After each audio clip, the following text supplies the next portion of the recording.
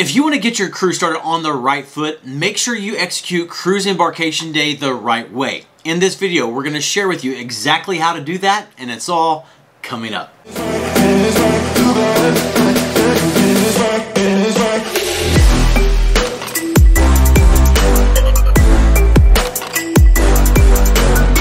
Alright, how seasoned cruisers succeed on Cruise Embarkation Day. That's what this video is about. But if you're with us for the first time, my name is Jason, and here on the Travel Scouts, we give you tips, tours, and money-saving techniques to make sure that your next cruise is the best cruise ever. So if you love cruising, consider subscribing. Okay, let's pop right into today's content, how to succeed on Cruise Embarkation Day. And what we're going to do in this video, we're going to divide it into two separate parts. The first will be those things that you need to do before you get on the cruise ship, and the second part will be those things that you do after you get on board. Okay, listen very close. If you want to have a successful Cruise Embarkation Day, some of the greatest keys to that comes in the planning before you get anywhere near to the cruise port. For example, one tip is to book an early check-in time. You don't just show up at the cruise port, get in line, and just work your way onto the ship, first come, first serve.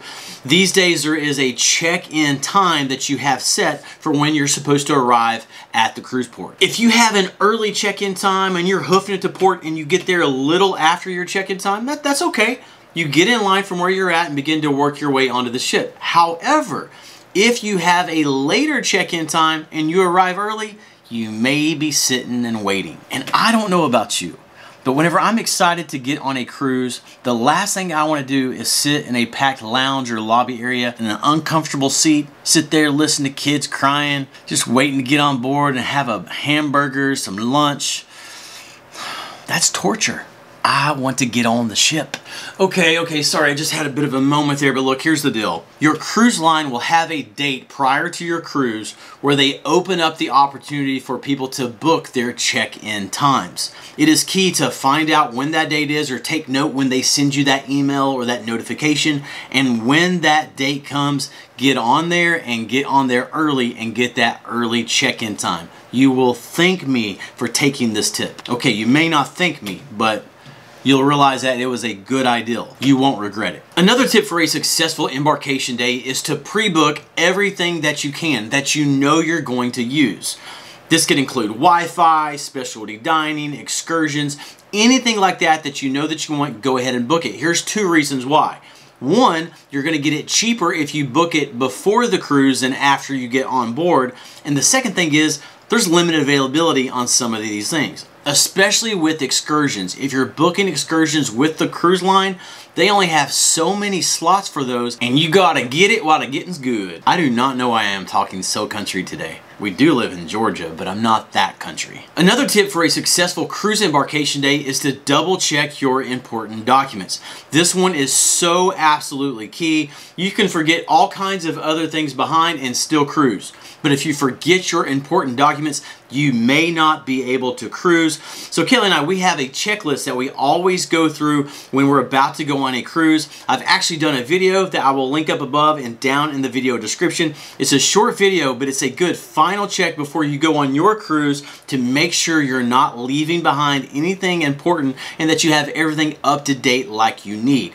Now, with these important documents, we like to take both digital and printed copies. And there's three basic areas or categories of these important documents. One is your citizenship documents, the other is your COVID documents, and the next is your travel documents. And in the video that we posted above and down in the video description, we go into detail about what you'll need for each of those. Moving right on, the next tip for a successful Cruise Embarkation Day is to download the cruise line's app while you're still at home and you have good Wi-Fi.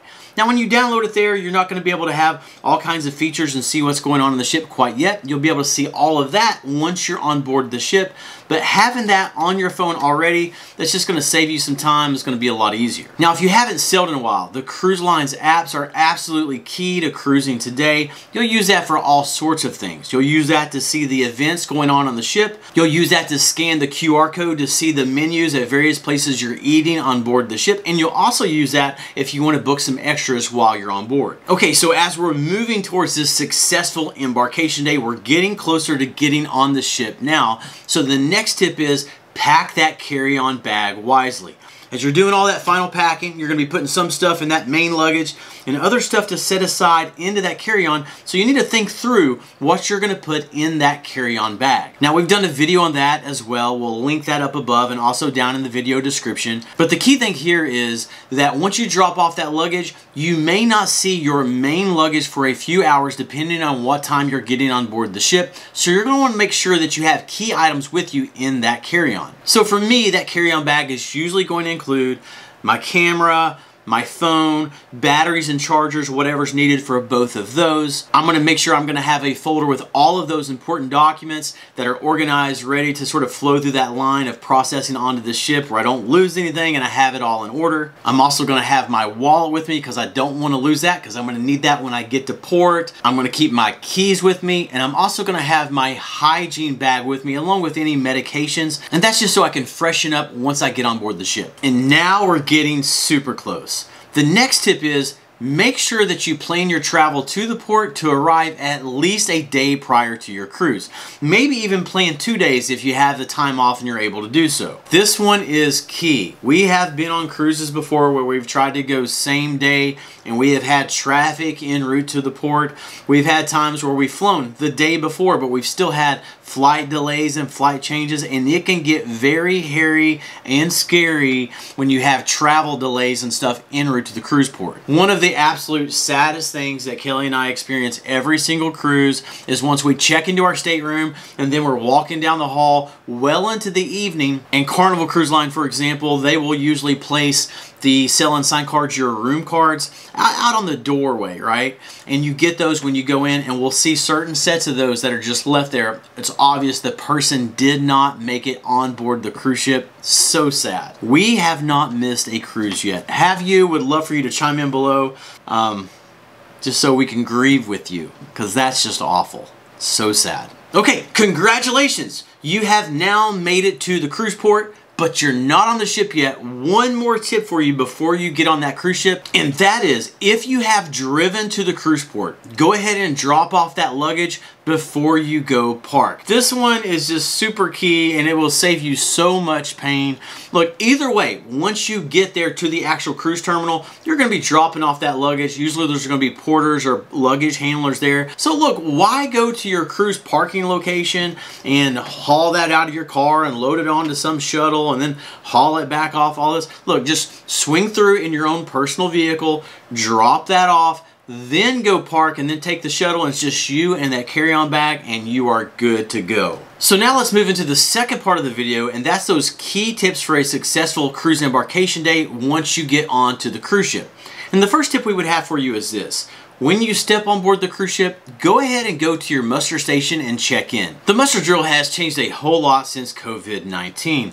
You no longer have a time where you gather together with everybody in a crunched up room and listen to people go through how to put on your life jacket and all of that. But you do have to go to your muster station, you check in there, and they make sure that everybody knows where their muster station is in case they needed to go there in the state of an emergency. But as far as for the briefing, now most cruise lines do that by video that you can watch from your stateroom. Others will use an intercom kind of briefing that they do at some point there after everyone is on board the ship. But the muster stations are usually pretty close there to the deck where you get on and off the ship from. It's good to go ahead and knock that out, because you don't want to be sitting around having a good time with friends and family and all of this and then hear that final announcement that, hey, if you haven't been to your muster station yet, you need to do so now, and you got to sort of step away from that thing that you're doing that you're so enjoying to go do that muster station. Look, get it out of the way. It will only take a few minutes and it's done. The next tip is this. Go ahead and put your valuables away in the cabin. As soon as you get access to your cabin, that stuff that you have in your carry-on bag, drop that off. The cruise staterooms, they have a safe in there, so you can go ahead and put that wallet, those important documents up. You don't want to keep that with you as you're going around on the ship and exploring it, and then you sit that down somewhere, and then on that first day of your cruise, you lose some valuables or things that are really important to you, like a toothbrush or something else that you don't want to lose. Dental hygiene is very important. The next tip for a successful embarkation day is to go ahead and check the events once you get on board the ship. As you're hanging out and enjoying your first day on the ship, you can figure out those things that you want to go do. And at this point, it is time to have some fun. You can go get something to eat, you can explore the ship, you can get things unpacked a little bit, and you can enjoy that sail away party. For Kelly and I, the sail away party is really key. You get sort of a vibe for what that cruise is going to be like because the personality of every group of cruisers is different. Some you can just tell these people are just ready to have a good time and just get out there and enjoy life. And then other cruise passengers, you can have sort of a vibe across the ship that's a little bit more chill. Both are good, they're just different. You also get a sense for the cruise director. Are they feeling this and having a good time and ready to lead a good cruise? Or are they just ready to jump overboard? We have had both kind of cruise directors. And during that sail away party, that's when you get the telltale signs and you know what you got. Alright, if you've got any value out of this video, go ahead and hit that like button. And question for you, what would you add to this list of tips for embarkation day? Chime in down below and help your fellow cruisers. We'd love to hear from you. Alright, that's it for now, but the next video will be coming out soon, so be sure you subscribe and hit the bell so you don't miss it. God bless you, and we'll catch you in the next video.